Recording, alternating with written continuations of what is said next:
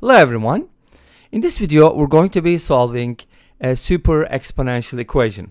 I call this super exponential. You can also call this a tower problem or a tower equation because of the way x's are pretty much stacked. We have x to the power x to the power x and so on and so forth all the way up to infinity. And we have infinitely many x's, and this whole thing equals e, and we're going to be solving for x. So there are infinitely many x's. The million-dollar question is, does this converge? Okay, converge meaning that do we have a finite value?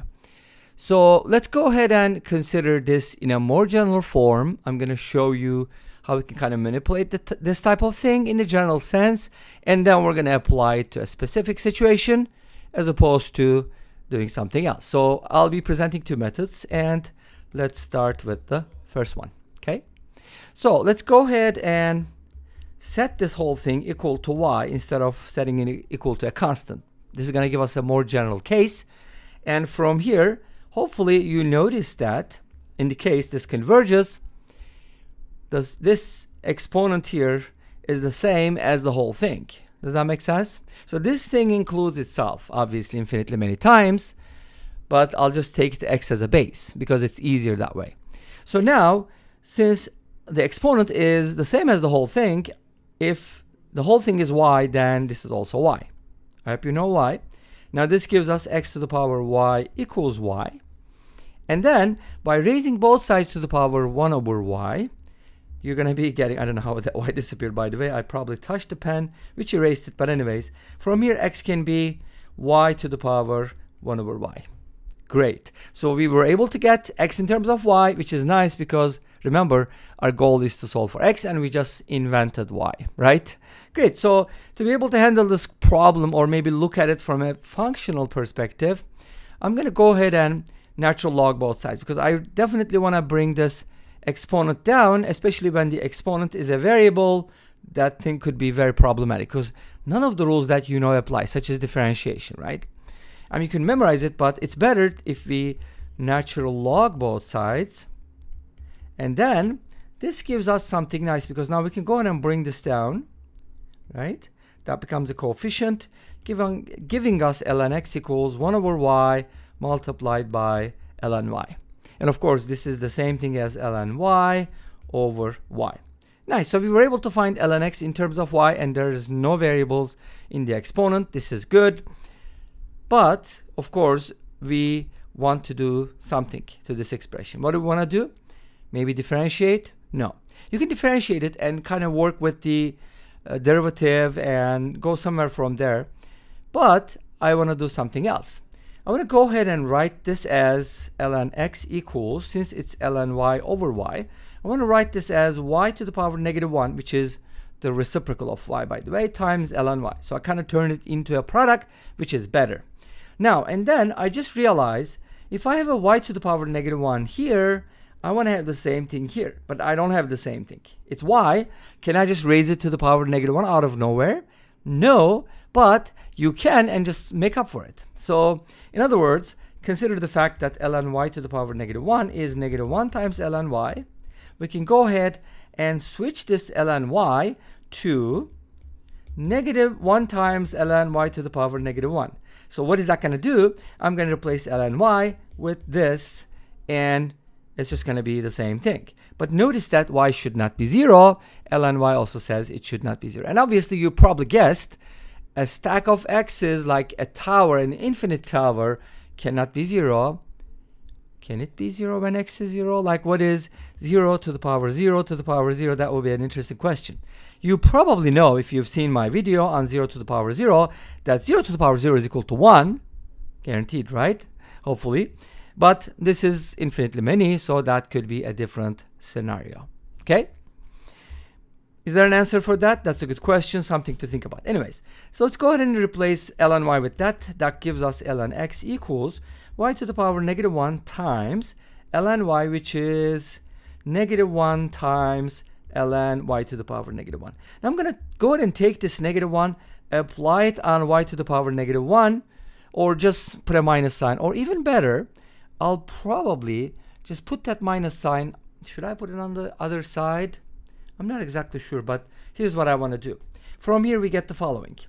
ln x equals y to the power -1 with a minus sign, of course. I should bring that negative to the front, times ln y to the power -1. Great. I think I want to transfer the negative over so that I can write this as follows. Y to the power -1 times ln y to the power -1 equals negative ln x. In other words, multiply both sides by -1. That way you can kind of get this into a proper format, which is the t e to the t. If you know what I'm talking about, that's the Lambert's W function. Make sense? So here's what we're going to do. We're going to go ahead and write this first. ln y to the power -1, and then multiply it by y to the -1, but we're going to use the fact that ln, or should I say, how does that work? Okay, I'm trying to write y to the power -1, so y to the power -1 can be written as e to the power ln y to the power -1, because if you have something like t, and that can be written as e to the ln t. Makes sense? These t's are the same, so I'm using this as a t. Okay? So now we're going to multiply it by e to the power ln y to the power -1, and that's equal to negative ln x. At this point, we apply the hocus pocus, mathemagics, and it is just applying Lambert's W function on both sides. What is Lambert's W function? Lambert's W function is basically, if you have something like t to the t and apply it, Lambert's W on this, you'll get t. In other words, it's the inverse function for t e to the t. Make sense? So when I apply it, this is going to be my t, so the output will be t, which is ln y to the power -1. But then it's going to equal w of negative ln x. Remember, we're not trying to solve for y, we're trying to solve for x, right? Are we? I don't know. Something like that. So at this point, you could probably do something, you know, to this equation, so you can kind of get the x by itself. But let's go ahead and, you know, simplify this a little bit more. Maybe I can write this as -1 times ln y equals w of negative ln x, and finally ln y can be written as negative w of negative ln x. I don't know if you want to leave this. You know what? I think it's going to be better if I leave this alone. But anyways, let me show you, because this is something that I wanted to show you first, and then maybe we can do the switch.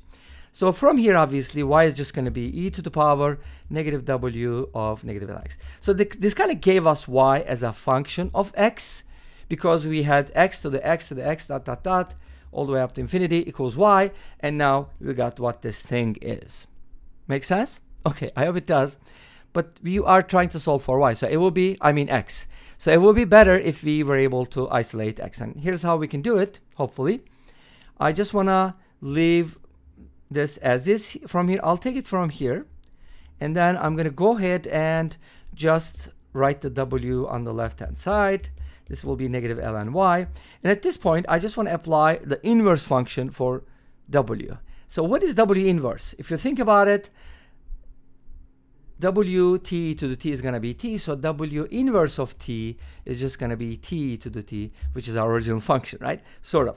So here, if you apply w inverse on both sides, you're going to get negative ln x equals, this is going to be my t now, so be careful, negative ln y times e to the power negative ln y. And then from here, hopefully you can solve for x. Anyways, I hope this was helpful. This is probably going to bring us back to square one, but here's what I'd like to do.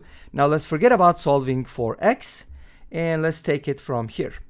Okay, so I think at this point, let me see, what I don't think I want to erase everything.